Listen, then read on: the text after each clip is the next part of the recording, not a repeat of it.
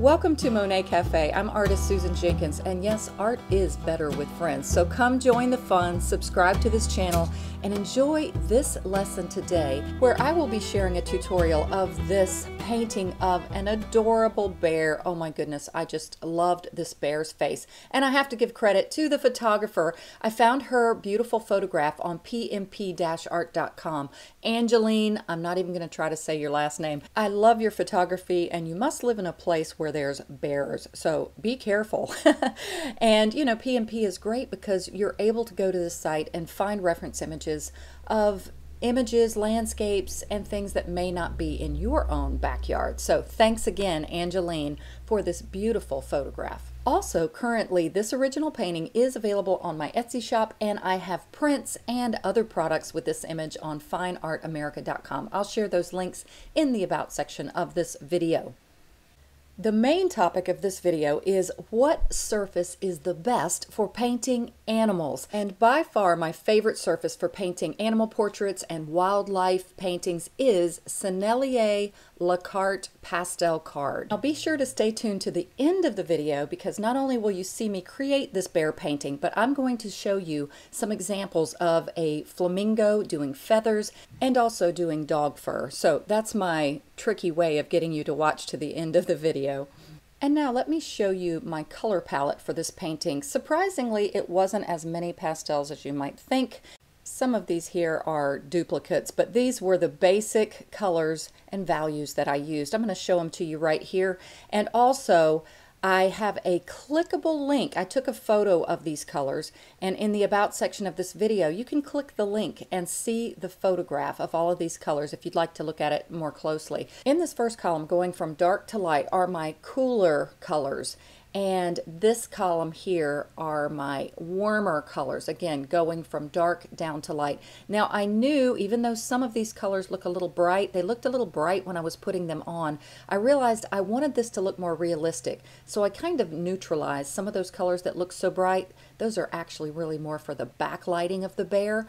So I'll talk about that a little as I paint. Now these are some greens, and believe it or not, the greens weren't just in some of the grasses around the rocks, they were in the bear himself. One of those greens I put down was like the exact value of the brown paper I'm using, so you can't even really see the mark that I made. I also used some cooler and a little bit more of a teal color there. That was my little punchy color. I don't use it a lot in the painting, but just a little bit for fun and impact. I can't stress enough how important it is to get in an accurate sketch if you're doing an animal portrait. I prefer using charcoal for this versus pencil, because charcoal is made more of the same material as soft pastel, and the application goes onto the Sennelier paper quite well too. Now back to accuracy with animal portraits. I say this because I have done this wrong in the past often, and it just is so frustrating when you feel like you've gotten everything right about the painting, or you're feeling good about it, but something is just off. And so often it is the eyes. And I notice, if you look at the bear photo here that I have superimposed, look how dark the bear's eye is. I mean, it really looks like just a black area. Now I had it zoomed in on my iPad, so I could see that there was a little bit of the whites of the eye showing. But guess what? It's not white. It's like a really dark color where the little white of the eye was. So I have to remember, I've got to keep this whole, I even darken it more after this. I have to keep this whole area quite dark, and then just so subtly give the indication. Again, you can't see it zoomed in, but he had his eyelid is what made him look sad. It's kind of drooping down over his eyeball, and so I had to make sure I got that. That, to me, his expression was what made this painting so sweet. So I've got to make sure I get that. So do what you have to get an accurate sketch. I usually just put down some guidelines and then work from there. As long as I have the proportions right, I feel confident that I can begin my painting. So often I do like to begin with the eyes and the general features of the animal that I'm painting. And also, you may notice I also will talk about this more at the very end of the video. Like I said, I'll be doing some feathers of a flamingo and a little dog's ear to show you kind of the general idea of how to paint on this paper, the Sennelier La Carte paper. And you'll see in that example and here, I typically will work dark to light. And you know, usually that's kind of the way you work with pastels anyway, but I find specifically with animal fur, we have a tendency to want to paint the exact color and value that we see. And often, I say for me always, I need to create it in layers. And that's what gives that believability. So often I'll lay down a darker layer. I'll look for the kind of the darkest value that I see in that area. And I'll lay down that darker layer. And then I will gradually layer upon it, getting finally to the values that I see. Think of it more as you're working the underneath coat and building the layers up to the part that the light shines on. Very similar to landscape painting. When we put our darks down, we have to get some ground down before we can put grasses on top of it. So it's kind of the same thing with animal fur. So now that I got a little bit of those values in of where my darkest darks are, you know, always, if you can, squint your eyes and look for your darkest values. And again, I like to work all over the painting, so it helps me to get those darks in everywhere I see them and basically just start blocking in things from there. Then I can gradually get to other areas to work more specifically. But another thing about this paper is, if you've never used it, it's surprisingly coarse. I remember the first time I got it, I thought, oh no, how am I going to work on this? And when you first lay down your strokes, as I did when I first began, I had this tendency to want to blend everything in, you know, early on. And it was in time and gradually that I realized, no, don't blend with a blending tool. And you'll see me sometimes tap things off with my finger a little bit. I never used a blending tool except for my fingers sometimes just to soften a couple of areas. But what we need to do is let the pastels blend themselves. That lends to that painterly look that we so often admire and so often want to emulate. So, so let the pastels do the layering. Now, getting in these toenails, somebody commented on when I posted this on, I think it was a group, maybe the Monet Cafe art group on Facebook. I think they said, I like her toenails. I think of this bear as a boy, but it could be a girl. Also, too, I get the toenails, and later you'll see I add the highlights to the toenails. But I'm saying this now because I'm not going to talk for this entire process, but I tone them down a little bit. They're kind of the value that they need to be right here, because you don't want them to be the focus. Getting value right is so important. And also, too, I knew the focal point was this bear's face. So keep that in mind as you see me work. I'll get things kind of generally blocked in. I've got to get something in all over. And then I keep in mind that I don't want too much contrast in other areas other than the bear's face. I have a focal point video. It has 5 strategies for creating a focal point, and one of them, a biggie, is contrast. And if you want an area to be a focal point, you want your lightest lights and your darkest darks to be in that area. And then the rest of the painting can be a little bit less contrasty. And that will immediately, our eyes we're just made that way. Our eyes go to high contrast. So as I finish up the painting, I keep that in mind. That's why I didn't want those toenails to be too bright. You'll probably see a point where I have them a little lighter and then I tone them down, because otherwise they're going to just be too noticeable. And you may have noticed I've sped this up just ever so slightly just to keep the video file smaller. But notice now where the bear has the darkest values, I know those color temperatures are cooler. So notice that I'm using more violets and cooler colors to give the impression that it's in shadow. Now I'm speeding this little section up here a bit more to get to another point that I'd like to talk about. Here I'm still just kind of working overall. And I try very hard, I've learned over the years, not to get too tied up in one area too quickly.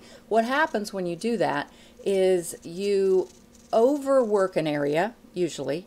It doesn't have the same consistency as the rest of the painting. And often you can get your values off overall if you just hone in on one area. So that's why I always try to say keep it loose, work the general painting, get your values in, block in the big shapes, But once again, with animal portraits, you've got to get the features correct, or it's just going to be off, and nobody wants that. I wanted to keep this sweet bear looking the way that what drew me to the photo to begin with.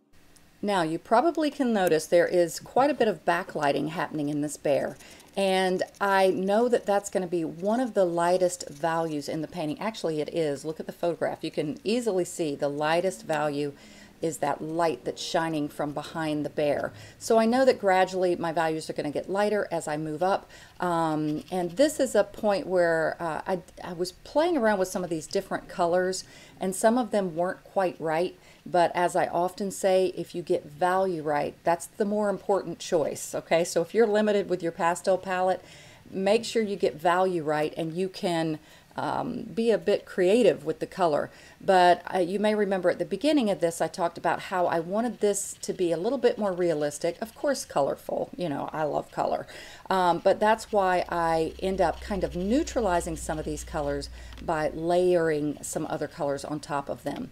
But at this point, I am just kind of, I know I got to get this accurate, so that's why I try to reestablish some things. At this point, I'm still just blocking in, getting the values right in areas and making sure I have an accuracy to this bear. Now that's the lightest value that I use right there. We might have a tendency to go, oh, white, or even not white, just even a really, really light value. And I resist the urge to do that until the very end. And you see how subtle that is right there with just that. That's actually kind of a really neutral green that I had just added. Now that orangey color, like I said, some of this is a little bright. The bear did have some beautiful orange colors in it, but it was just like that. That's just a little too orange right there. So I use it for the sake of value, and then I neutralize it at the end. And some of my patrons know, if you're a patron of mine, we actually had some really neat lessons on how to make your own neutral colors. So again, if you have a limited palette, you actually can increase your palette by learning how to, yes, blend pastels a bit. We can't blend pastels quite like oil paint, watercolor, or acrylic, but they do have some blending ability and the way they play upon each other when you layer them. So that's a way to give yourself some neutrals when you don't have them. But once again, that's a patron video that I had. I think it was one of the story time episodes that I had in one of the books we read. So if you haven't become a patron and you'd like to, it's only $5 a month. Most people, I would say, probably about half, just give to help this channel. It helps me to keep these videos coming, but some people want the camaraderie. We have neat connections on Discord, and it's a lot of fun, and they like the extra lessons, so I get to know you guys a little bit better that way. And now things are taking shape. Starting to see things kind of evolve into this bear. I'm working a little on the values that are underneath his paws on that rock. Now I want you to notice as I work in just a minute how I utilize the greens. Once again, I showed the pastels at the beginning of this video, and I mentioned that there were greens in the bear, and you don't necessarily see them when you first look at the photo, but they worked great for those lighter areas that are on the bear, but they're kind of in shadow, specifically on his nose and on his ears. And if you look at the reference photo and kind of squint, you can see the areas that are around his face that are lighter in value, but they're not in the sunshine. So I thought this mossy kind of green worked, and even a little bit on his nails. So again, I stress it all the time, get value right, and you can explore with color a little bit more and have more interesting results, I think. Because our brains sometimes just say, oh, brown and red and tan. And that's not always will make the best painting. Now I thought that kind of cooler green that I just used right there, and there's a little bit more of that tealish kind of color. It's actually kind of a teal blue gray color. And I added a little bit of that in the bear for just some interest in places where I thought there was some little bit of darker values. And again, I'm going to layer on top of this, and it'll create some interesting effects. It's so neat with pastels how we layer, and I recommend to just have some fun first. Don't dive into a serious painting. You don't figure all this stuff out until you do a lot of painting. And don't get frustrated. I was having a conversation with an artist the other day that I shared how frustrated I was at my beginning journey as a pastel artist. And oh gosh, this was years and years ago. And I searched, it's one of the reasons it is the reason I created this channel. I searched, there weren't all the resources that we have now online. And there weren't, I don't remember any YouTube videos of pastel artists. And I found one art forum, and I almost gave up pastel painting because I got some cheap pastels. I didn't know what were the better pastels to use. And by the way, if you're going to scrimp on anything, don't scrimp on the pastels. Scrimp on the paper before you scrimp on the pastels, because it really does make that much of a difference. And but anyway, so I almost gave up because I just had terrible results. I was using just, I don't know, maybe even drawing paper. I didn't know anything about anything with pastels. I felt like I always loved art, and I had majored in graphic design. I did have some art classes, not a lot, but I really loved it. And I always loved drawing when I was a kid. So that's one of the reasons I started this channel, is because I realized, man, there's a lot of information that people don't know as pastel artists. And so I just started, I always say I started bringing people along on my journey. I still don't consider myself one of the best pastel artists, but I love teaching and I love sharing. And so, you know me, I always go on these tangents when I get to talking to you guys. But anyway, notice how I'm adding those interesting greens, and see how much more lively the bear is looking with some of the purpley magenta colors that I have in the shadow, and the greens in the rock, and the greens in his fur. And you may be a bit puzzled at the beginning. That's one of the most common questions I get, is how do you know to use that color? Well, I would say I break that down to two things. First, like I've mentioned before, value. If I don't have the right color, I just go with what is the right value. Next, I go with color temperature. So if you keep those two things in mind. Oh, and real quick, let me mention, I actually did use a little blending tool there, just a little bit, just to kind of, it's a piece of pipe foam insulation, and I'm just sort of blending in some of the areas that still had the paper showing through. So basically, I was just using it to soften things and to kind of complete things, just kind of getting an overall coverage. And because I was blessed to have kind of a quiet house, which is a little rare for me sometimes, I am able to keep the little scratchy sounds of the paper. I didn't have a whole lot of background noise other than cars riding by on the road outside of my studio. But that's why when I speed this up, you'll hear those scratchy sounds go really, really fast. Now you can probably see how by blending a little bit, it did soften things, and it kind of got me more coverage of the complete bear. And now you can probably see a little more clearly how that green on the nose and in the ears really does work, okay? Your brain doesn't read it as green, it just reads it as a value that I think works quite well, much better than if I'd have used just a tan color. So I am still just trying to be very accurate with things such as the nose, and I do apologize that I don't always work this way, but sometimes it's nice where you can see my pastels laid out beside me. A lot of you guys say you like this, but sometimes it is a bit harder to see my strokes with my left hand in the way here. I try to set up my camera when I'm working at the easel to where it's over to my right side a little bit. You can kind of see my strokes better that way. But there's advantages and disadvantages to both ways. Now you can see I'm going in, you see I'm going over those dark values and just adding little indications of some of that fur and how it grows, just that little chunkiness and things that are in the fur, just ever so slightly. For this little portion, I'm going to speed it up. Again, the painting probably took about 2 hours, so I didn't want to make this a 2-hour video, but I'm highlighting points that I think will be good for teaching. So I'm going to add just a little bit of music here, but stay tuned because I'm going to come back when I get to some of the brighter highlights around the bear and the rock and the background.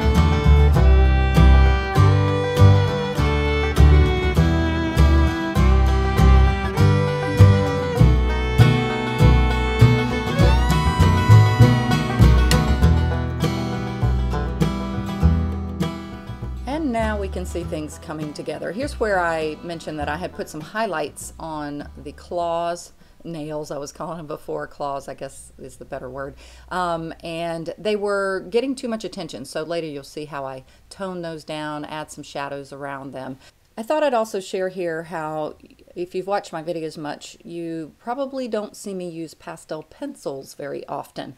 But occasionally, when I need a little sharper point or edge to something, I will grab one. This is just a darker pastel pencil, and like I had mentioned before, that eye is mostly dark, but I knew it had a little bit of a lid there, and I just kind of wanted to accentuate that a little more. Now, to the rock and the background. Backgrounds can be tricky, especially when you've kind of worked on things, you're feeling happy about it, and you're like, oh my gosh, I really hope I get this background good because I don't want to mess up the whole painting with a bad background. I knew one thing that I definitely wanted to do with this background is not give it too much detail. Once again, what's one of the strategies of focal point?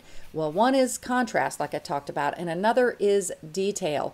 And your eye's going to go to where there's more detail. So I'm keeping this really loose and using my pastels more in a directional stroke, just focusing on value and color temperature, and once again, the direction of how things are going. And I know that front side of that rock was in shadow. The rock's kind of red, but I didn't want to make it quite as red as the bear. Once again, another focal point strategy. That bear, I wanted to keep him as the warmest thing.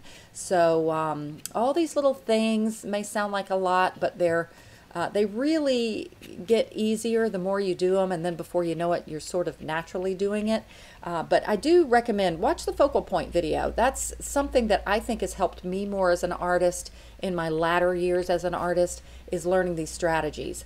And here's where I'm toning down those nails a little bit more. I know that there is a shadow underneath the claws, I should say, and also kind of there's some division between there with some darker values. So I'm just kind of working on that, and I think you'll notice that it definitely does detract from the attention that they were getting before. You can see how I focused on those highlights. That was the backlighting, and now I wanted to let you guys see where I'm using this kind of a teal blue color. It's almost it's got color, but it's not super bright. And so I'm just strategically working this throughout the bear, where I see there might be kind of like some cooler shadowy areas that aren't too dark in value, even in the rock. And that's another thing. It's good if you've got a color that can be incorporated throughout the painting. It's going to give some consistency to your piece as a whole. Notice some in the nose of the bear, I had also added some of that same color with that really mossy green that I had. And now I'm working on the rock area that's behind the bear. Once again, my strategy is to keep it very subtle, not too much detail. This is a harder, one of the more grayer colors. It's kind of like a blue gray or a violet gray kind of. And I'm just moving it and turning the pastel. Now this one is a darker pastel. I know it's not going to stay that dark. I'm going to layer over a little bit, but I'm getting just a suggestion of where some of those lines are in the rock, some of those divots that were in the rock. And again, just gestural and subtle, and keeping a painterly style. Notice the bear, the outline of the bear where I'm working now. Notice how I'm keeping it very painterly with a lost edge. And that just means you don't need any hard edges, especially with his soft fur. It's not going to be a hard edge. And you want to just work in and around things and not create a line, so to speak. And now I'll speed this up a bit more to finish out this painting and get to the other little lessons I want to share on painting animals on Sennelier La Carte pastel card. But also to apologize, I had to take the bear reference image away. I was so zoomed in before, but now you can see how I'm just gradually working shapes and values. And I'm trying to keep the colors in the rock in the background not competing with the bear. And it's amazing how much illusion you can create with just directional strokes and value. And it really does give that impression of a rock in the background. And here's the final, like you saw at the beginning. And as I shared, I'm going to show you a couple more examples here. I thought, let's do something besides fur on this Sennelier La Carte pastel card. Let's do some feathers. So here are my selections of some of the colors. Actually, in this Flamingo, there were more purples and darker values than you might think. So I'm using a little, I think this was a sample piece of Sennelier card I got with something, and I've had it around forever. So normally I buy it in the pads in 2 different sizes. So I'm going to just do a little portion of this Flamingo, and this is just barely sped up a little bit here. So what I'm doing first is kind of like with the bear, but I'm not working from a sketch here. I'm just getting in the generalities, shapes and forms, and I'm using a little bit of a middle value there to kind of start. And I know if you look at the Flamingo, even though I'm cropping it, I'm just doing a portion to kind of show you the feathers. I see down at the bottom of his neck there, see how dark that is? We might have a tendency to just go, oh, Flamingo pink. But he's actually got a lot of orange and red in him there and some deep, deep colors. So again, notice how grainy this looks as I'm applying it. And if you're a novice to this paper, you might be like, oh, I don't like this paper. Look at all the space and look how textural. But give it some time and remember that it is so great for layering. And you can really get a lot of layers, even if you're using some soft pastels. I zoomed in a bit here. Now, this color was, it's bright, really, that border between the shadow going towards his body. It wasn't quite this bright, but I know that I can tone these things down. So I'm just kind of working things up, knowing that's what happens the more you use it. You start to develop the confidence of knowing, okay, I'm building upon things and I can gradually change and work things as I go. So I'm now just getting the general gesture of some of those feathers and the direction that they're going in. And lightly, that's another thing you learn to control is your pressure. It's one thing I guess I felt like I needed to do a video just on pressure often and how to hold the pastel. We just had that in one of the Patreon Storytime lessons as well. But how hard you press and how you hold it and how you turn it. I liked how Richard McKinley said that he uses his pastel, he came from an oil painting background, and he uses it like he uses his brush. And if you can think of these little pastels as like your little brushes, turning them and changing the pressure and changing the direction, you can really, really accomplish a lot and maybe have an aha moment. So you see how I've just done some layers? I mean, this whole thing didn't take that long to do, but now I'm just giving, he has a little brighter side to the front of his neck there. And I also knew there would probably be some cooler and darker tones in some areas, so I'm just kind of working some of those in, knowing that I can layer on top of them. Very similar to how I did the bear. I put darks down so that I could add those little highlights of fur, and in this case, feathers on top of it. And notice now here, it's usually towards the end when you start adding more of your highlights. And I noticed too underneath, our brain would tell us those feathers, like right over his leg, are pink and light pink like the ones at the top, but they're actually cooler in color temperature. They're more in the shadow. So that's why I went ahead and grabbed some of the purpley colors. And this is a case to where I just grabbed what I had. The legs are actually much darker than what I put down here, and I darkened them in a minute. So our brains again tell us, oh, those legs look like they're just lavender or a lighter color. And then under his belly was darker than you might think. So you're just constantly looking at value, comparing things, and fortunately with this surface you can make changes. You know, it's not like you have to freak out if you put the wrong thing down. You've got a little bit of leeway because of the ability to layer. Now that doesn't mean you shouldn't try to get it right the first time, but it's a gradual process, and you learn that the more that you progress as an artist. So let me finish this little guy up. I am going to speed it up a bit, but I think hopefully you got the general idea. Also notice how I was able to just kind of work in kind of negative painting some of the darks, and how I used that purple and adding those fluffy feathers that are just floating across his back like that. And again, notice how much layering capability I was able to get with this using a lot of softer pastels. So again, I don't mean to rave on this paper for animals, but I really do think it's great. I love this paper for landscape painting too. So now you can kind of see how I was able to build up with value and color to get the impression of flamingo feathers. And now let's move on to another subject. This cute little puppy, what is that, like a little lab puppy? He is so cute. I love dogs. And I'm just going to turn this paper and focus, I know it's kind of weird, focus on his ear and show you the same concepts. Now again, I'm speeding this one up, this video.